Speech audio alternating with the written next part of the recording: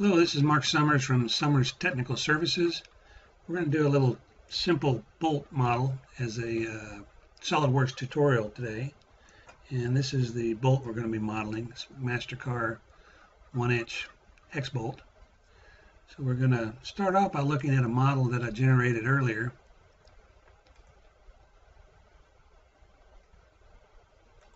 That has all the details of the part model. It's got all the fillets. It's actually got helical thread, the impression on the head, lots and lots of features. But we don't need a model like this if we're just going to use it in assembly to assemble some plates together. If you need to manufacture the bolt, maybe you need something like this, or you're making some kind of a glossy technical publication, but we don't need all that detail, so we're just going to do a simple model to use in our design. So we'll start with a new part from our template. It's an inch dimension, so we'll use our inch template.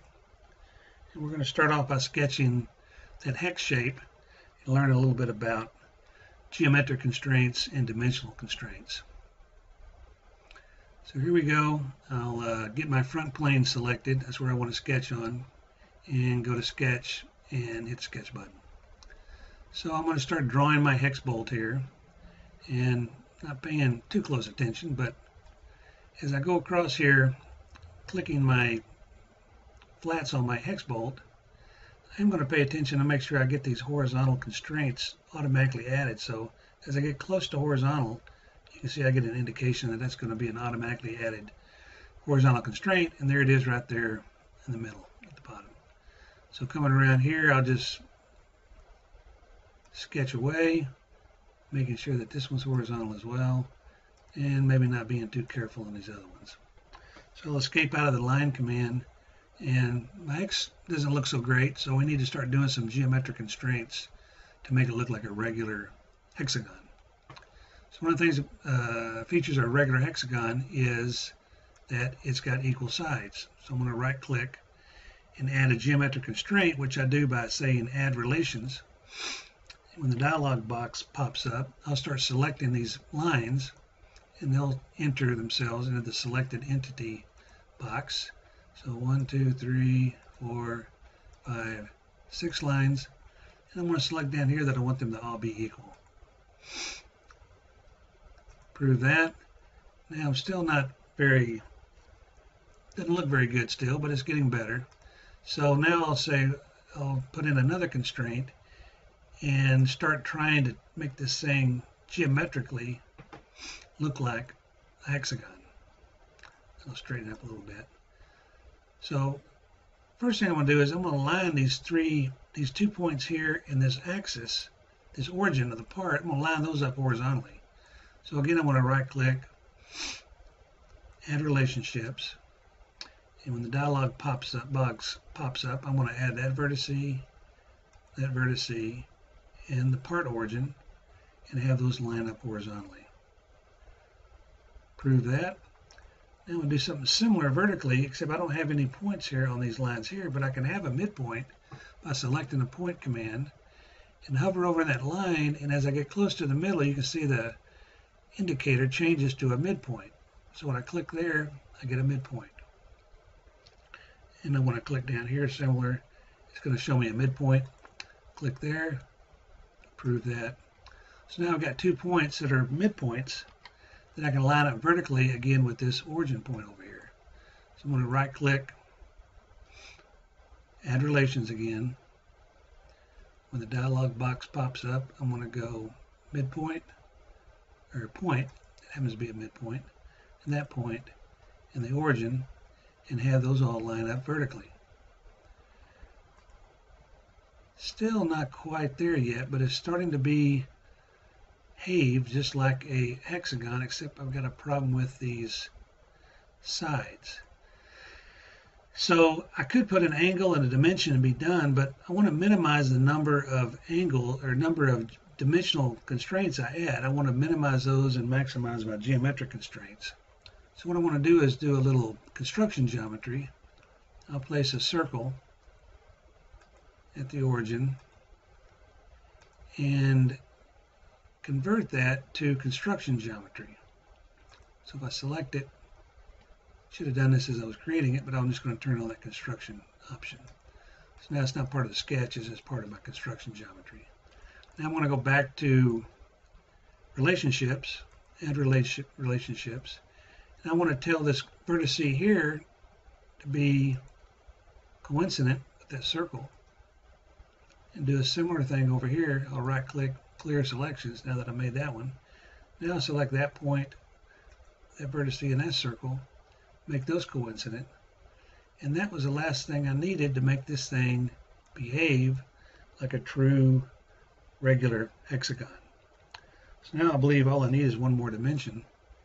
So I'll add that with my smart dimensions. It'll determine whether or not I need a vertical or horizontal or angular dimension just based on the features I grab. So I believe from the data sheet that was a 1.5 inch across the flats. You'll notice the sketch entities all turn black. That means it's fully constrained. So I'll exit the sketch. With the sketch selected, I'll go to features and I'll do an extrusion. And it looked like the head height was 39 64ths. So I'll just type that in, and Solidworks will calculate that for me and approve that sketch. Now I don't like these shadows on the bottom. I don't like the way that looks. So I want to quickly go to appearances and scenes, right click and turn off floor reflection, floor shadow. There, that's a little bit more appealing to my eye. So now I want to go back to sketch tab. I want to sketch on this face right here.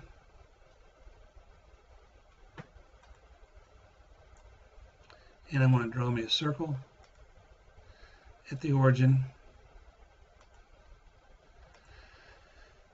Approve that. Add me a smart dimension, and it's going to be a 1 inch diameter for the unthreaded portion of the bolt. It's fully constrained as well. I'm going to exit the sketch. With the sketch selected, go to features, extrude, and now I've got to determine what depth I want to extrude this, because it's got there's got a range of lengths. It can go from 2 1/4 to 2 7/8 in length. So I got to figure the worst case scenario for my assembly model.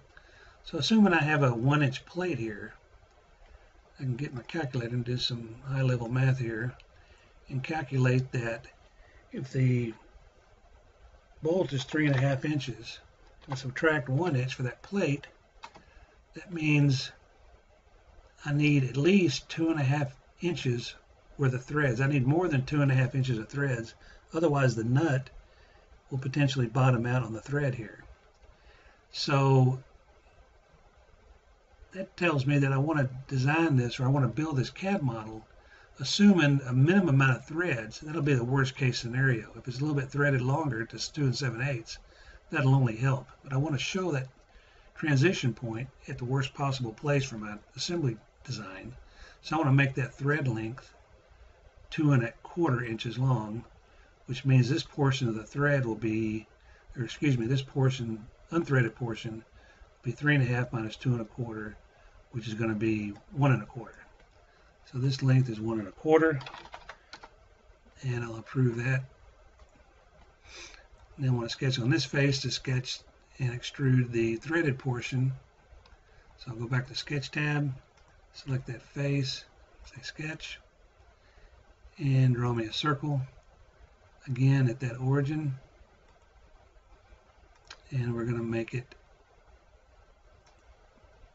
the same diameter as the other portion. So I'll go to Smart Dimension, select that circle, and make it 1 inch as well.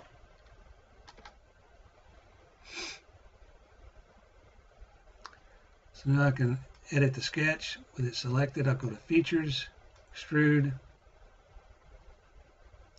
and it's going to be 3.5 inches. That's the overall length, minus the 1 1/4 that I made for the threaded portion, and that gives me my 2 1/4 inch threaded portion, which is my worst case scenario based on my data sheet. So now once I prove that, I'm done with my bolt, but now I'm noticing that since I've got two extrusions on top of one another, the same diameter, I can't see that edge anymore.